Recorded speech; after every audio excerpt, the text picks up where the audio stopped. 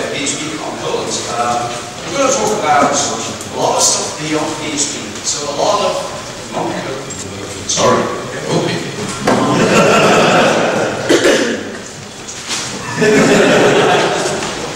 So a lot of stuff outside the code as well. Let me quickly introduce myself so that you know who I am. My name is Wim Godden. If you want to follow me on Twitter, that's my Twitter handle. I'm the founder of a small Belgian-based consultancy company called Cube Solutions. I've been doing open source, mostly PHP, but also a lot of other stuff since around 1997. I've developed stuff like OpenX, PHP compatibility, and a lot of other things. Like most of you are got a few of those certifications. And I've been doing these kinds of talks for the last 3 years or so, which is great fun, by the way. Very quickly about my company. I normally don't do this, but I want to tell you a little bit about it because it's important for the rest of the people. So, as I said, we do open source consultancy, mostly PHP. But we also do a lot of other stuff, like we have our own high-speed redundant network infrastructure with BGP and all sorts of complex protocols running on it. That's pretty important for the rest of the talk. So we do a lot of high scalability stuff, very big sites. Mostly IT companies and telecom companies are our customers, but we also work for the Belgian railways and stuff like that. We have a lot of big websites that we maintain and develop. Okay, enough about me. Let's see who you are. Who here is a developer? Okay, most of you. Who here has ever set up a MySQL master slave setup? Not so many. Okay. Has anyone here ever set up a site or an application that has a separate web server and a separate database server? Good. Now keep your hands up for those of you who know how much traffic is going between the web and the database server. That's not so many anymore. So you can see where I'm going. We're going to talk about a lot of stuff.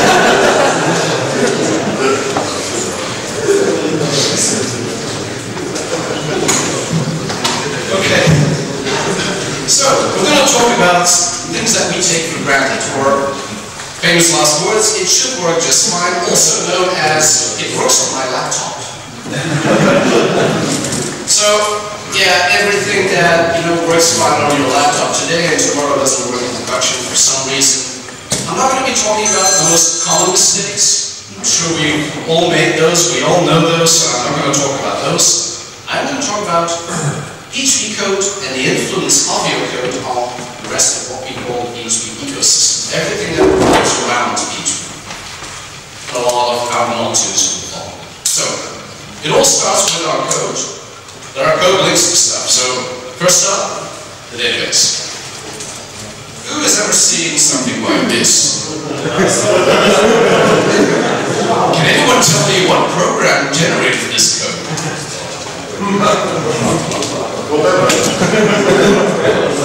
Drupal? Yes, it's Drupal. Of course it's Drupal. If you analyze this query, it's insane. It simply copies things 5 times over. Like the date between is in there 5 times, identically. So it's weird. So we don't want stuff like this. I'm going to talk an hour about you should not create queries like this. I'm going to talk quickly about database indexing, because a lot of people still don't do it, or a lot of you do it, but don't do it right. So if we have, for example, a query that looks like this, so we get the ID from a table called stock, where the status equals 2, and we order by quantity. Where would you put indexes on this table? Where's the ID? I hear a lot of stuff. And status and quantity. On status and quantity, yeah. So you create an aggregate index, or one index, that joins the those two fields. I changed something. Is it still the same? Yes or no? So do we still have status and quantity? Yes? No? Who says yes? Notice, one person says yes. The rest says no. Okay. Well, actually, this changes everything. That one little difference, the equal sign to greater than. The reason is, as soon as you reach greater than, it sees it as a ranged string. and so it stops processing the index. So what you need now is a separate index on status and quantity. So it's those little things that sometimes make a huge difference. Now a lot of people say, okay, you know what? Indexes make databases faster. We know that. So let's just index everything. Let's put an index in every single column, maybe on every combination of every single column. So of course you shouldn't do that. There's two reasons for that. First of all, every time you insert or update or delete a record, the index has to be updated. So if you have 50 indexes on the table, that means you have to update 50 indexes. Also, whenever you run a select query on it, it needs to evaluate whether it's going to use that index or not. So it's going to have to do that for every single index. So that's a bad idea. Now there's this guy called Wim Godden who works for Cocoon, which is a fork of MySQL. And he says, it's a very nice quote, he says, relational schema design is based on data, but index design is based on queries. So what that means is, whenever you build an application, the first thing you're probably going to do is, at some point you're going to build your data diagram. You're going to say, okay, I have this table and that table, and I have these fields in there. That's the moment where you put your primary keys in there, your foreign keys, but no other indexes. Only when you write your actual application code, and you write your queries, that's when you know I'm going to need these exact indexes. And that's when you create. Otherwise you have too many or not enough indexes. So only write your indexes, add your indexes when you're actually writing the queries on your code. Okay, so how do you detect which queries cause problems? Well, there's a couple of things you can do. If you're using MySQL, but this works for other databases in a similar way, you can turn on a thing called the slow query log. The slow query log will list all the queries that are slower than a certain set of time. By default, I believe it's half a second. And then it will show it in a log. Usually those queries need some kind of attention, maybe proper indexing and so on. There's also a flag in MySQL, and this is not valid for PostgreSQL or Oracle. You can turn on a thing called log queries not using indexes. And I think it's obvious what it will do. It will show you which queries are not using indexes. And then you can add those indexes. You can also turn on the general query log. Now be careful with this one. If you turn this on, it will dump every single query that's being run on your system. Now if you're doing this on a production machine, you will get thousands and thousands. This has been running. I mean, if I go back to the graph, it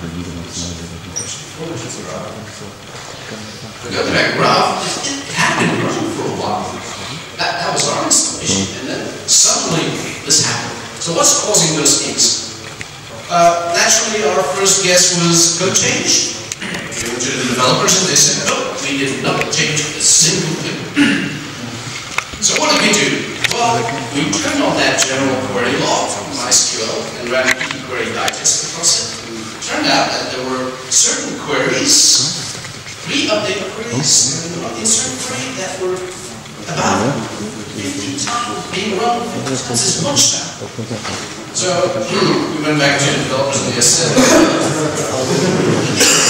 make a small change, we put a for each somewhere. So the biggest problem was, after 3 days, we had a bit of lag, and every hour we were adding lag. And one of the managers, a very clever guy, said, yeah, it's no problem, you know, during the night you'll catch up. No, it won't. It's not going to catch up, ever. So we were now running like 6 days behind or something, and they said, yeah, but it's fine, you know, we'll install a more powerful server, and it'll catch up. And we said, you know, even if it's only running behind by 3 hours during the day, why do you have MySQL master slave? It's for replication. The purpose is that if your master crashes, you can switch to the slave server and make that your master. That's not going to work if it's running 3 hours behind. The big question was, why was that slave running behind? So, MySQL master slave, master server, slave server. Master is processing queries using 16 CPU cores. No problem at all. And it's using one CPU core actually to write those queries to a file. It's called a binlog file. And then that slave is going to copy that file using one CPU core, again, to its own file system. Then it's going to execute all of that using one CPU thread, because whatever the master wrote in that file has to be executed one after the other statement. Otherwise, they might get out of sync. If the slave executes a query that's not to be executed yet, before the master does, in the wrong order, it will have possibly different data on the disk. So the problem is, the master could spend 16 CPU cores to process all that data. The slave has to do it one. That just doesn't work. Not if you have that many queries. So what happened on the slave,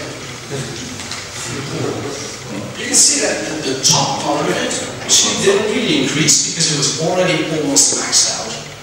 And so it is just maxing out completely. It cannot handle more queries.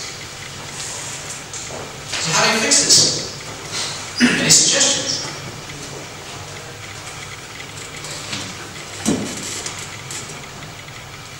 Maybe use different setup for this.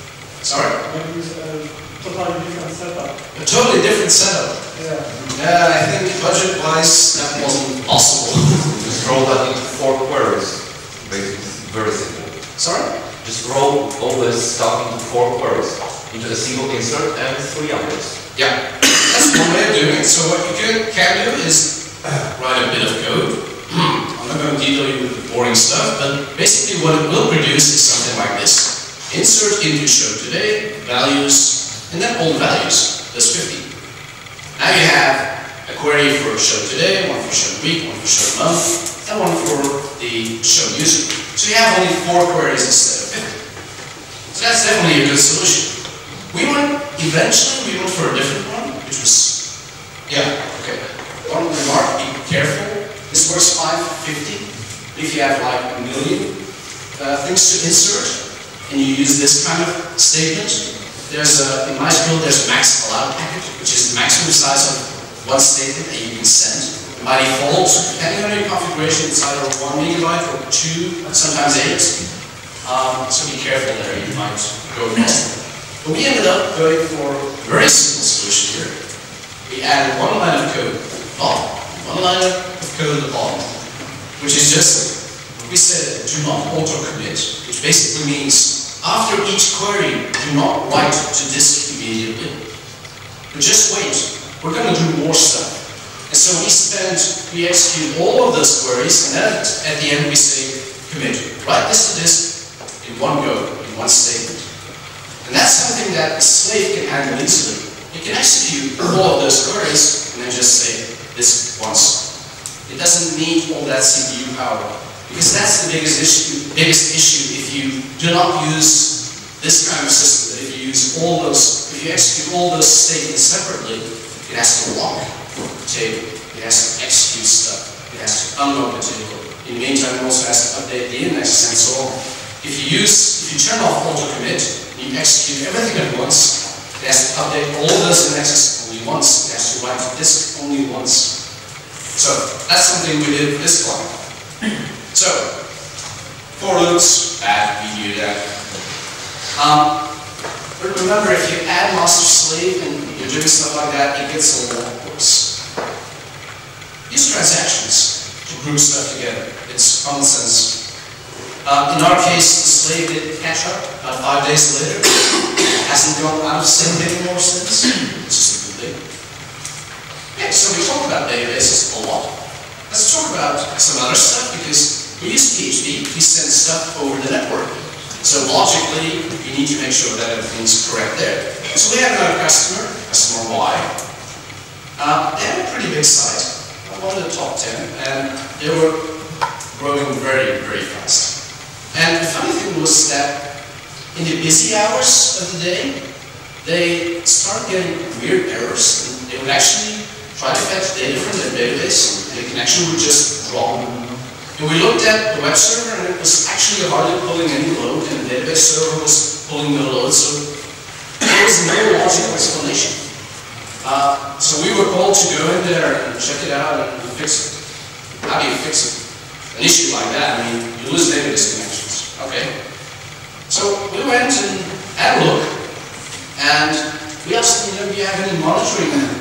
on your system here. You have a database server that's connected to a switch. You have a web server. But can we monitor, do you use packets? Is there a network problem? So we installed a tool called IP traffic. Anyone using that IP traffic? Yeah. Okay. And what it showed us is very simple. They were sending 100 megabits per second from their database server to their web server, and their switch was only 100 megabits.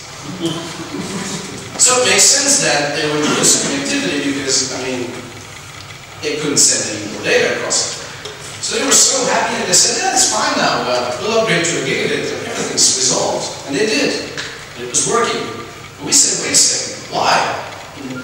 Why the heck are you sending 100 megabits? The site is not that big.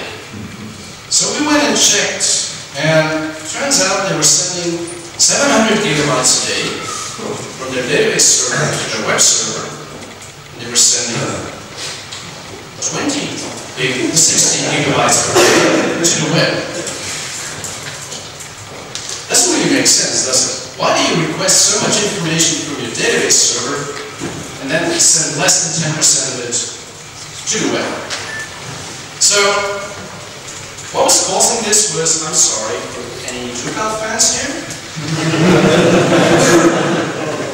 They had a lot of Drupal hooks in there, and Drupal, has a system where it attaches to a certain content block and stuff like that. And so that retrieves information, and then they decided, oh, but we don't need that information, so we just throw it away. That was causing major issues for them, so basically the conclusion is, load only the data that you really need, please. If you don't know what you're going to need from the start, use something called lazy loading. Most modern application frameworks allow you to do that.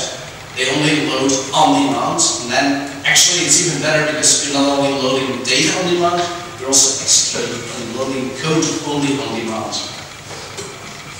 If you think, well, maybe we can just cache all of this, but it's actually the same story because you're still sending all of that data across the network. You want to avoid that. You don't want to send all that data across the network if you're not going to use it. Now there's more trouble on the network than just too much traffic. Another customer Z, pretty big site for Belgium at least. And they have a little news ticker. I think this is not very well visible, but it's like a typical news ticker, like the hottest, the latest news. And actually the source of that data was another site that they also owned. What they would do is they would cache that information for 15 minutes so that they wouldn't have to hit their own web server, the other web server, every second or 10 times a second for every visit. So this was the code they were using. Anyone tell me what's wrong with it? There's plenty of stuff wrong with it. Sorry. It doesn't check if some process already creating such cache. Yeah, exactly. It doesn't actually look whether if there's 5 people executing this at the same time, you might run into what they call a race condition. So what are we doing here? We're checking the creation time of a certain cache file.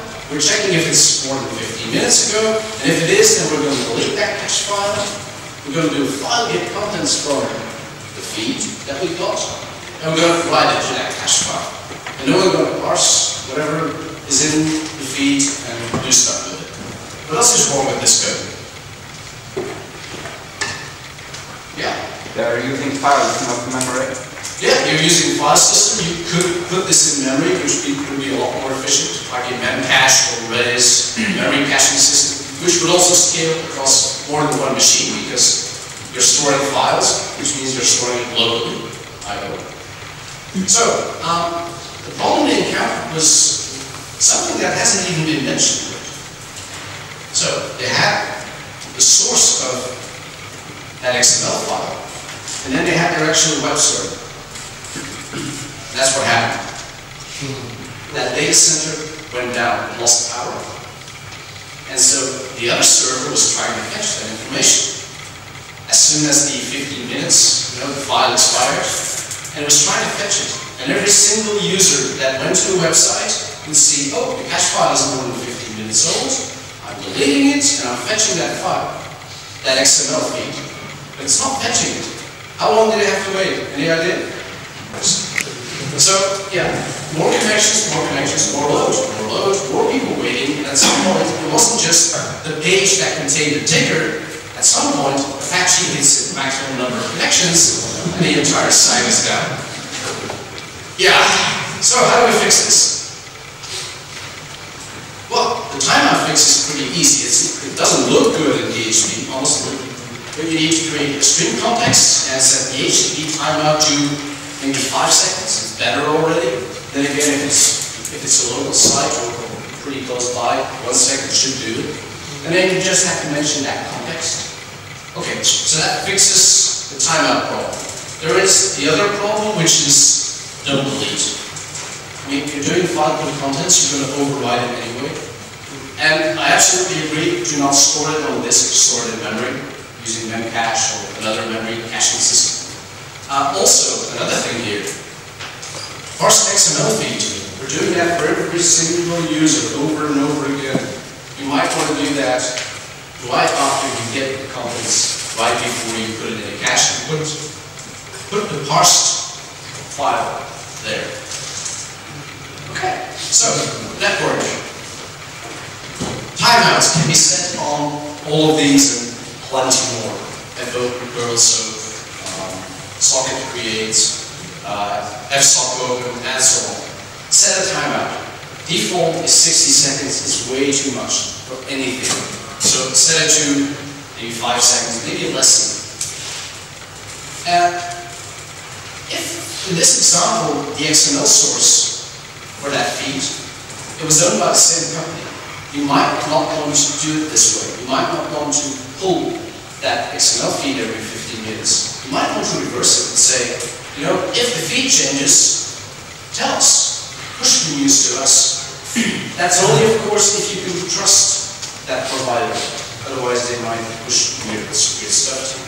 But you won't have a timeout issue anymore because you're not pulling every 15 minutes when the news maybe hasn't changed yet. And this is a critical one. Add logging to everything, especially stuff like this. If this is a job that runs every 15 minutes, every job you should log the result of it. And if there's a problem, you should be alerted of it immediately. And speaking about logging, logging is good. Logging in PHP using fopen is a very bad idea. I see this a lot in production sites even.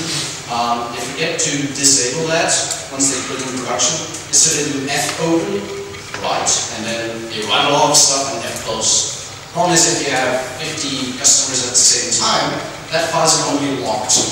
And you're actually going to have your customers waiting until someone does the fclose on that file. So if you really have to do it, use file code contents with a file append to it, then it will just write whatever you want to write to the back of that file. If you use Firefox and you use a tool called Firebug, who uses Firebug? Good, very good. It's a very nice tool to debug your HTML, your JavaScript, and your CSS, and so on. There's also a tool called PHP, which is a plugin for it. And it allows you to send debug information directly from PHP to Firebug without the user actually seeing it. You can actually even turn this on production if you really need it. Make sure that it's something you can turn on as a flag. Finally, please, I said logging is good. You should have logs, but you should watch your logs. If you have slow disks, and most system administrators, they think that databases, they should be on fast disks, and log files, they should be on slow disks, because it's not so important. The thing is, you're writing to those log files. And when your disk is in code with it, your system is going to slow down, just because you're trying to write a log file. So, speaking about I/O, what causes it? Well, anything that has excessive writing. Mostly swapping. If you have not enough system memory, that's the biggest killer. But also, as I said, log files or database updates. Excessive reads can cause I/O issues as well. It's exactly the same thing. How do you detect it? Well, who here uses Linux? Okay.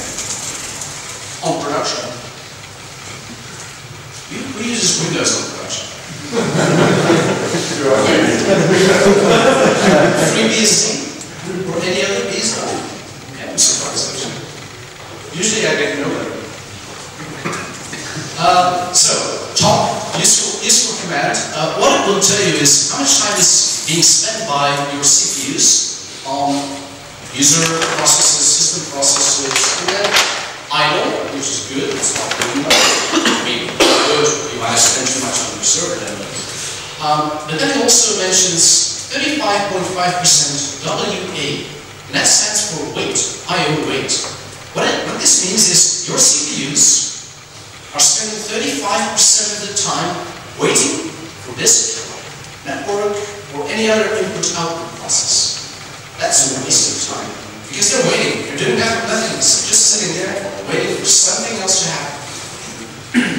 That's a number you want to get lower. Now, if you see that kind of number, anything above, I would say 10% is very bad already. You can run a command called iostat.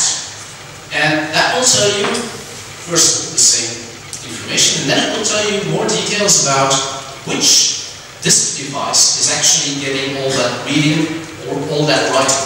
That will tell you a bit about, okay, maybe it's a problem on my database disk. Maybe it's a problem on the disk I use to store images or to generate thumbnails from or whatever. So that will help you to debug where exactly it's happening. There's a lot of other tools that you can use to drill down further and see which process is actually writing how much data to which disk. Golden rule, if you see I/O wait, don't worry about your code. It's not your code that's causing the problem, it's the I/O wait. Fix the I/O problem first, and suddenly most of your problems will be fixed automatically. I want to quickly talk about one file system. Someone here using NFS. I know a few are. I know a few don't want to raise their hands. Yeah, NFS is bad. Why? Well, you're running a file system across the network. That's not a good idea. But especially if you put PHP files on there, it's actually going to produce an lstat call for every single PHP file that you run, that you open. Same thing for templates, of course. It gets even worse if you have .ht access files in Apache and you put that on NFS and you set allow override to all in Apache, then it's going to scan every single subdirectory for a .ht access file on every single hit, on every single include that you're trying to do or whatever you're trying to do there. So that's a very bad idea. It gets even worse if you think, I'm going to put my sessions on there because we have two web servers, so let me put my sessions in there. NFS doesn't log files properly, so you will get corrupted session information at some point. So store that kind of stuff in a memory caching system. That's what they are designed for. That's what everyone uses. The big ones, Facebook and all the others, they use all of that. So we talked about a lot more than just code. We talked about database and XML feeds, so basically external resources. Think about where you fetch that data and how it's actually being fetched. Are you fetching too much? Or okay. Do you have the proper indexes there? Are you not fetching information that you're not going to need anyway? How much information are you sending across the network? And are you using timeouts? What if the network cuts? Can you handle that? What if there's a slowdown for some reason? Will your users have a problem because of that? You're fetching a feed externally and users have to wait 5 seconds. Is that acceptable to a user? Probably it isn't. Are you dealing with that data finally? Are you sending all that data? Are you just sending too much? So, this was sort of the talk about. Think about all of those things that surround us. Most of us just look at code, we write code all day. There's so much work, so much of a bigger world outside of PHP. Any questions?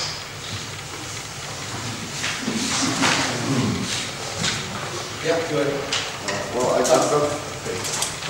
Hang on, there's actually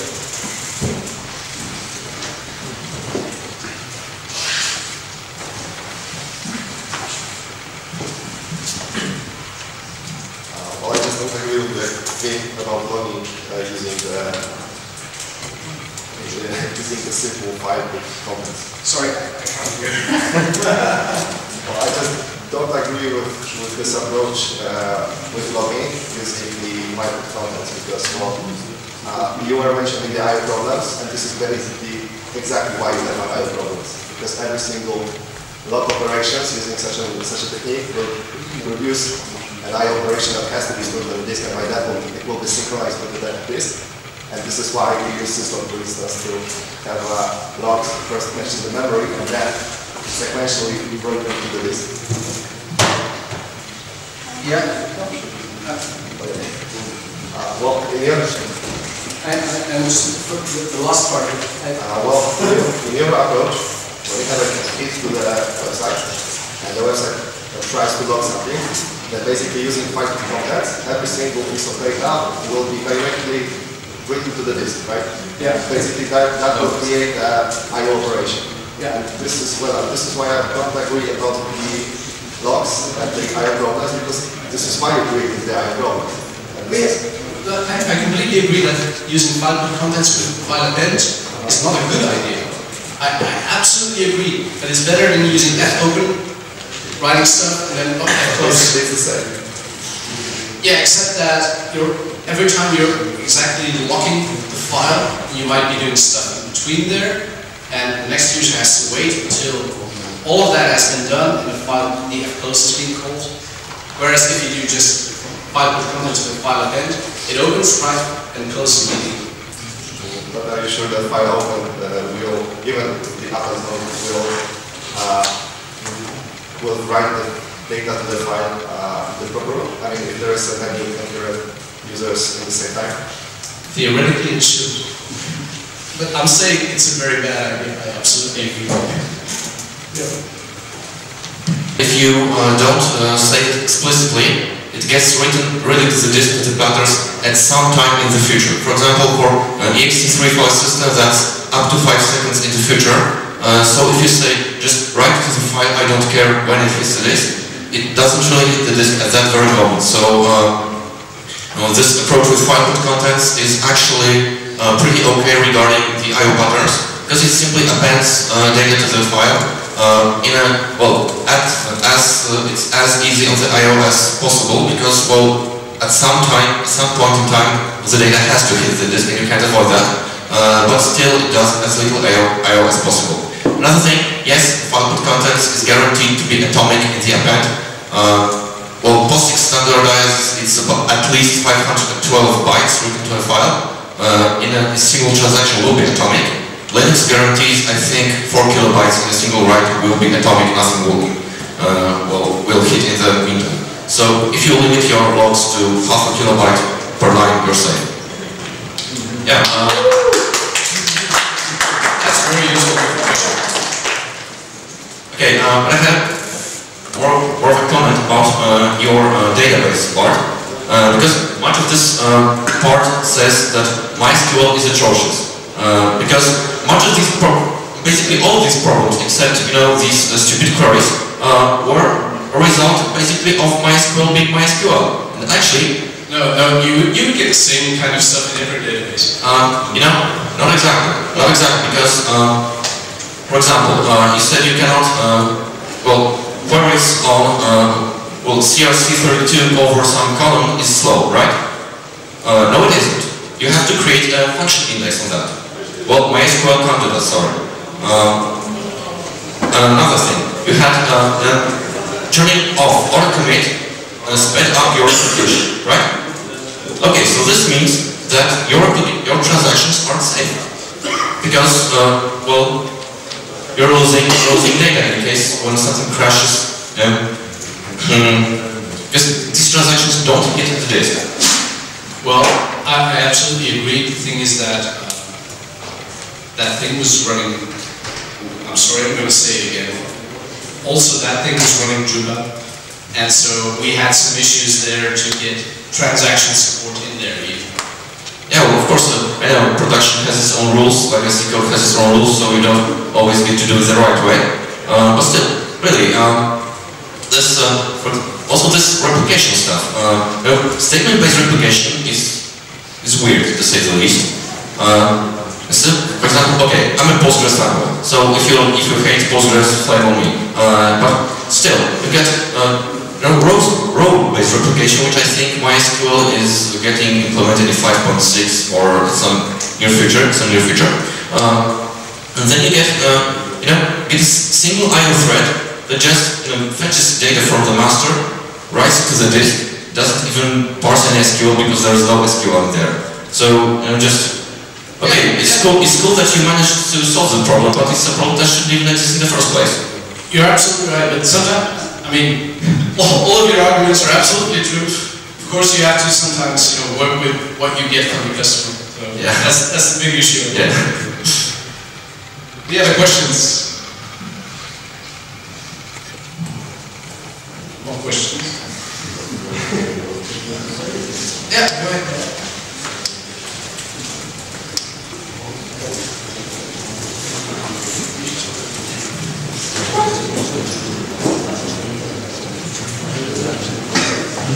According to the indexes in MySQL, sometimes it's faster to use tablescan than index. How MySQL decide if should use index or tablescan? Some database engines use statistics. Is the same with MySQL? I have no idea. Okay. I'm sorry. Okay, so I have no idea about the inner workings of that part of the engine. So it's good to check how database engine decide which use. It's pretty often depend on selectivity. It's a very good idea always to figure out which engine you want to use for a certain application. Like some people still want to use ISAM for certain reasons. Though InnoDB is like 99% of the time it's more efficient. There are still some cases where my ISAM will be better or NDB cluster will be better. So it's always a very good idea if you expect a lot of traffic, check out which engine is best. And second thing, when you start transaction, it increases the probability of deadlocks, right? So it's good to, this is the disadvantages which should be mentioned, yeah. And it's always good to start with planning how to use transaction to avoid deadlocks. Yeah, exactly. I mean, this should never have been done. This was sort of like a quick fix until we rewrote the entire system, basically. So it's good for a quick fix, but you should definitely build in transaction support from the ground up in your application and have a way to roll back and stuff like that. Of course, in this case, you could say, if a transaction fails, we lose a couple of logging hits. It's not critical, but still, you're absolutely right. If you build from scratch, build it in by default from the ground up. Okay, thank you. I will put the slides online for those of you who are interested. Please feel free to provide some feedback on joining. It's always nice to hear what you're doing. Thank you.